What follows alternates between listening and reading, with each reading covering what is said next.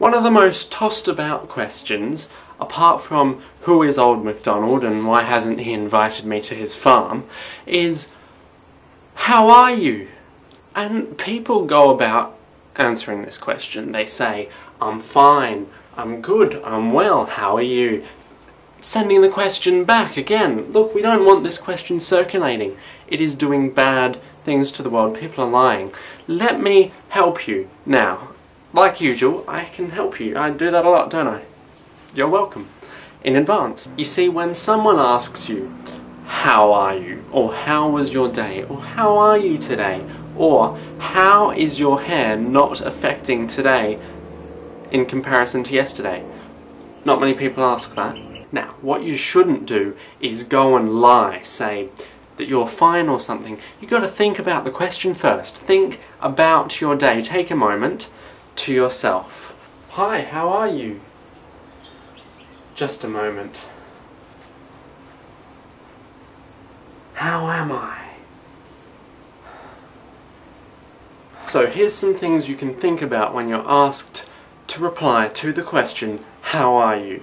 When you woke up in the morning of this particular day, did you find yourself in the middle of a paradisical ocean where dolphins were serving you hot tea that was iced hot tea? Did you then attempt to stand up off your bed and discover that you can fly? Did you then fly into space and back within the matter of, say, 28 minutes and a half, just to be safe? Did you suddenly discover that, if you didn't already, you suddenly liked the taste of olives and it started raining olives from the sky? Did you then look down and see that you are wearing a bow tie which is conscious and can talk to you?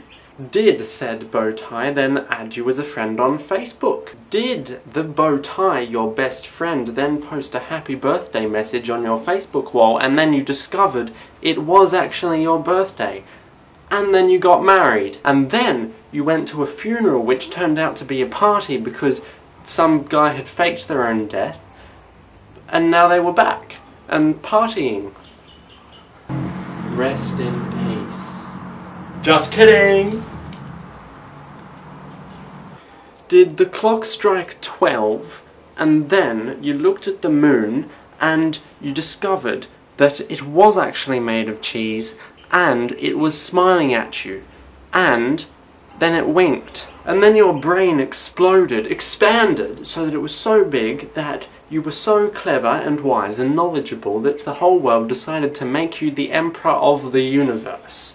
And then your first act as Emperor of the Universe was to ban the word touche. And then someone said you can't do that, and you replied touche, therefore using a word which doesn't exist and kind of badly using it, and it doesn't make sense. But anyway, you had a great time. Did you get the ability to talk to monkeys? Did you have a baby? Did you discover you were descended directly from Christopher Columbus? Or someone? Did your smartphone turn into a genius phone and then it taught you the mysteries of life? Did you meet me? Did you uncover the ability to change your eye colour just by blinking? Did you grow a third ear on the back of your neck? It's a good place for an ear.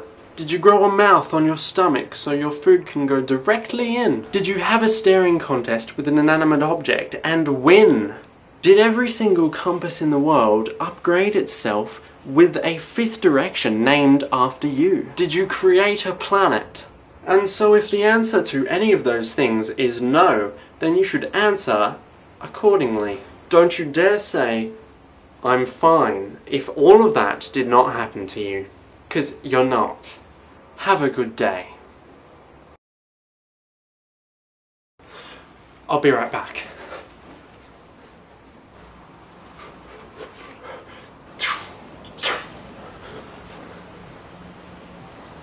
I'm back! Whoa!